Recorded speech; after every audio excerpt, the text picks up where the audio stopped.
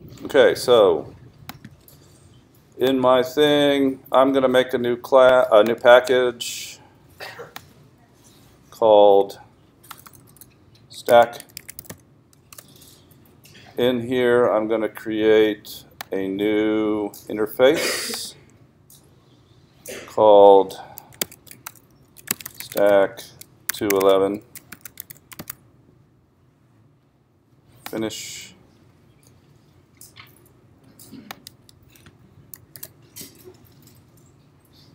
And so that's my stack. That's my interface for the stack. Again, notice that there's no size.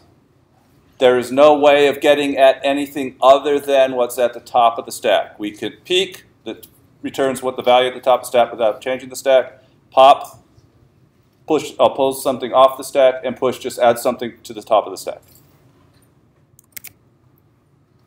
So now let's create a new class. And it will implement that. We don't need a main.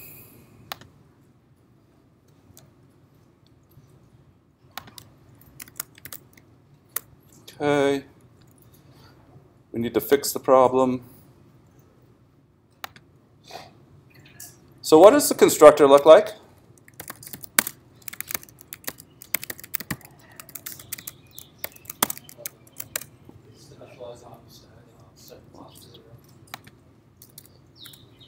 So, oh, I need a private e data and private int top.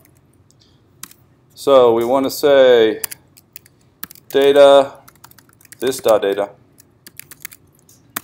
equals, need to cast it into an E, new object. What's a good capacity?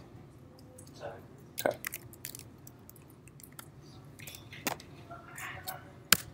And then this dot top equals 0. Again, indicating that that's the next open space where we can stick stuff in this stack. So now my Boolean empty return top equal 0. Or you can say if top equal 0, return true, false, or true, excuse me, return true, else return false. But again, I'm lazy, I don't like typing all that stuff, so I do it with a simple one-line return value. What does peek look like?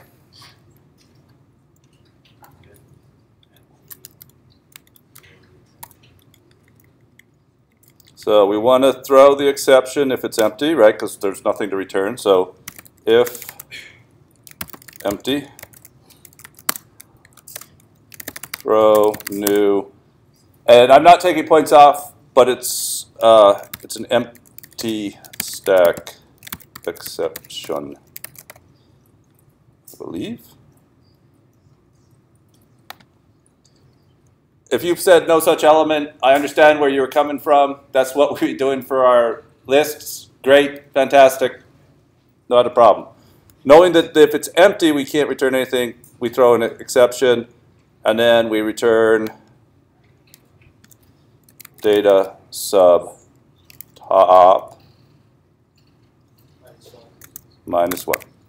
So that's not changing top in any way. We're not mucking with top.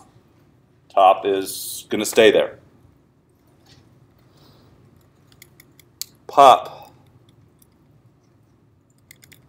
Let's just copy this.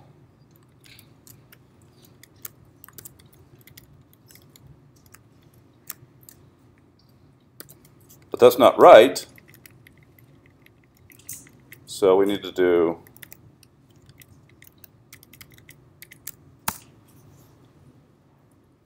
or we could remember the thing there and then do the decrement and then return the value, but we don't have to. We can do it all in there. And then what's push?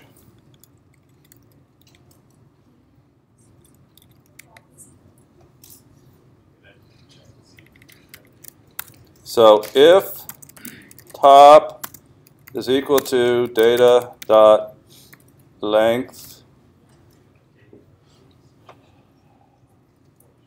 you know it's full, right? Your thing is we can do the, what is it?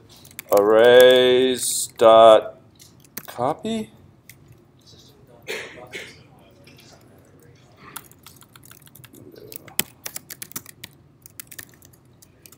Okay, but so I need a destination, so I need a new data array, right?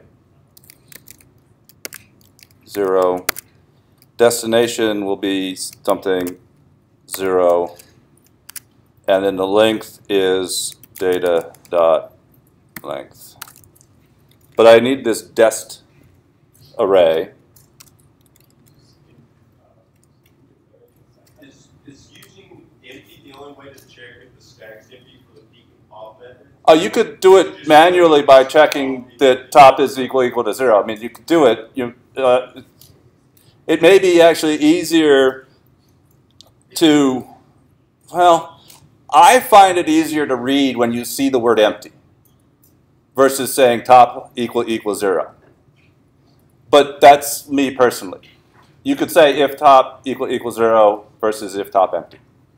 They're basically the same. The question is whether or not it's easier to read by seeing the word empty, the method empty, versus just what the actual body of empty is.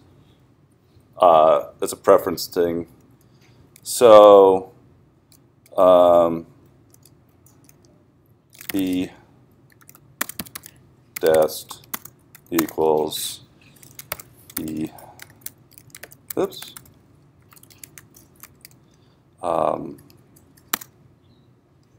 new 2 times data dot length.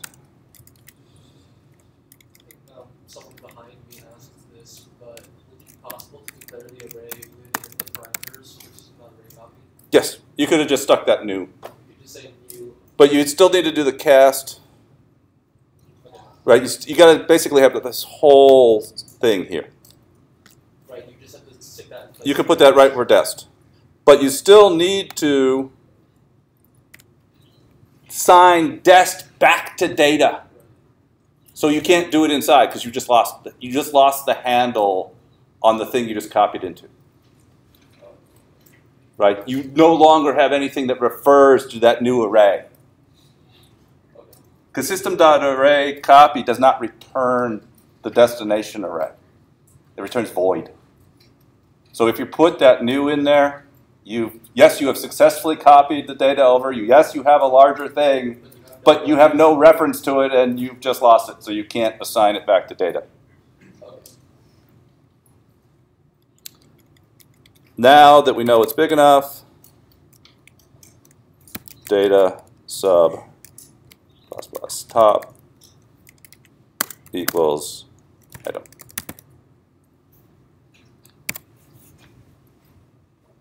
Do we need to check to see if we're empty? No, because if it's empty, I can always add something. It doesn't. I just have to make sure that if statement is to make sure that if I've run out of room in my array, I got to reallocate my array to get it bigger. Any questions?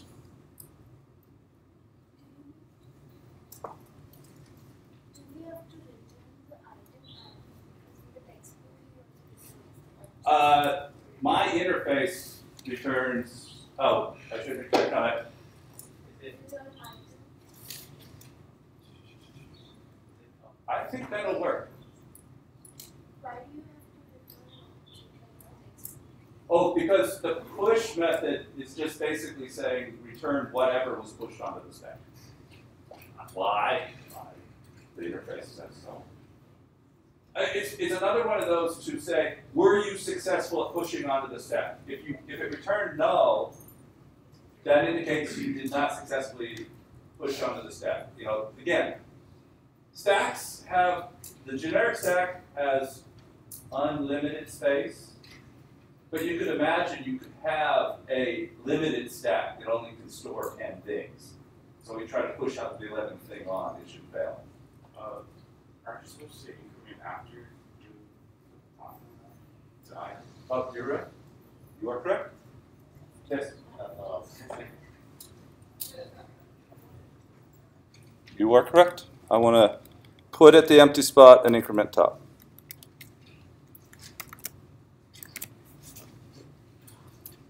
Yes. So you can have an expression follow the word return. Oh, you can You have just return the first. But it executes the whole line. the.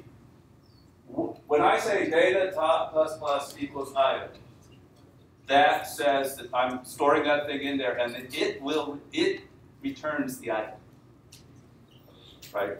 So like y equals x plus 2 is y is now, but you could return the value of y. What if you hadn't used an assignment operator? What if you used like plus equals or something? And plus equals as an assignment operator.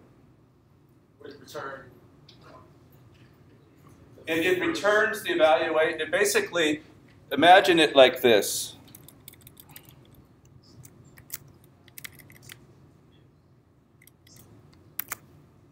Oh, okay.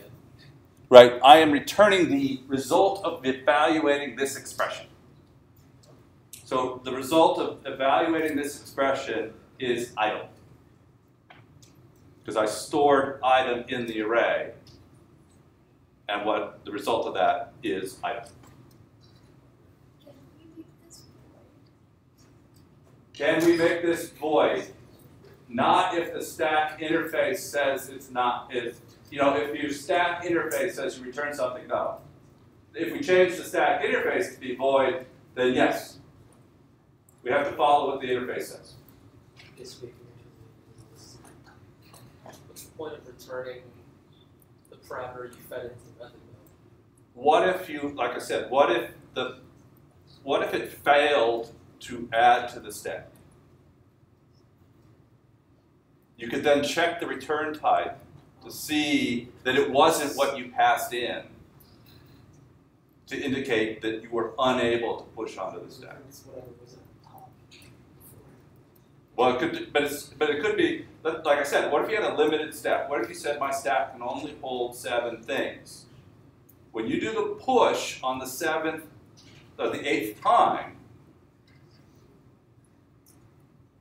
there's no, I mean, you can throw an array out of bounds exception because you actually tried to add at the end, but there's no other mechanism for telling the user of this method how you did not succeed. Right? You could return null. Or you could, like I said, you could throw an exception, but you should note that in the Java doc, right? That it throws a capacity exceeded exception.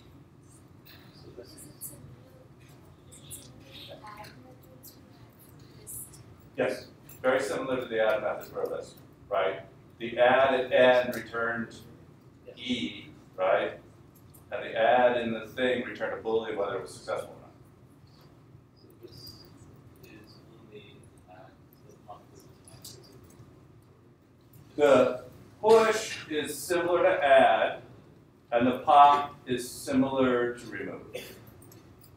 But there was no remove at the end. There was a remove at the index. This is a remove at the top. Yeah, it's like a stack of cards, sheet of paper. You can only add a new thing to the top, and you can only take something off the top.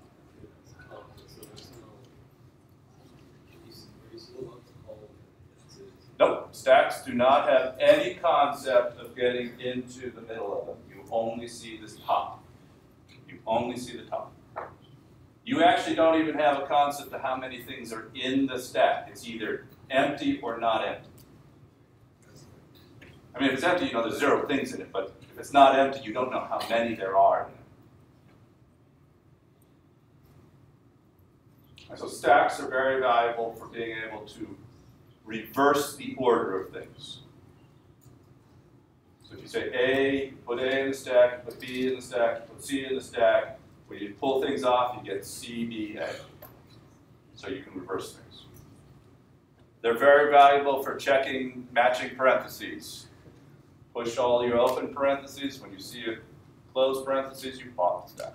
So let's say I had a list of strings or whatever. I would reverse the entire list of strings. I would just send it to a stack. One back out.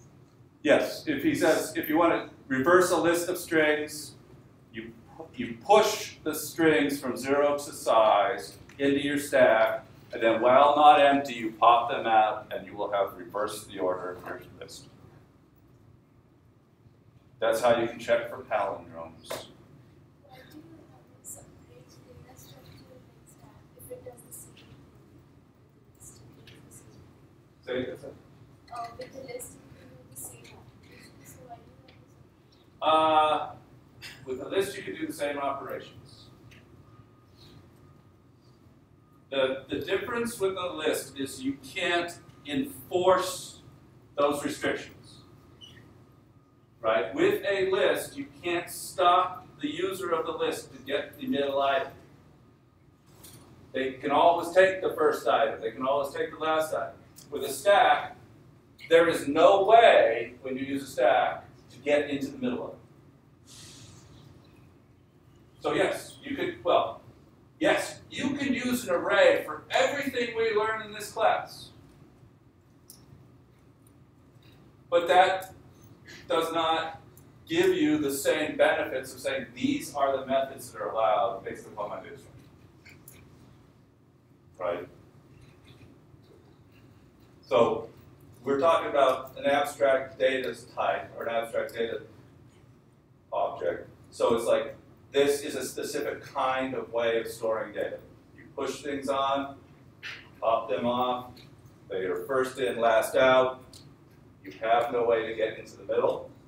Next week when we talk about queues, they have a front and a back. There is no way to get into the middle of a queue. Same thing, a queue is basically a list, but you're always at the front, or you're in the middle somewhere, but you can't get to the things in the middle. We will implement a queue with an array, and we'll implement a queue with a linked list, or a linked data structure. Guess what Wednesday's quiz is? Take a wild guess. Implement, empty, and pop using a linked data structure. I think. It's got to be, because I showed you push in the practice. So,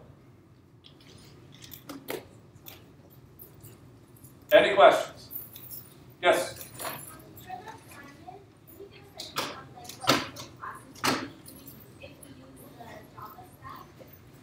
If you use the Java stack, you probably want to scope out.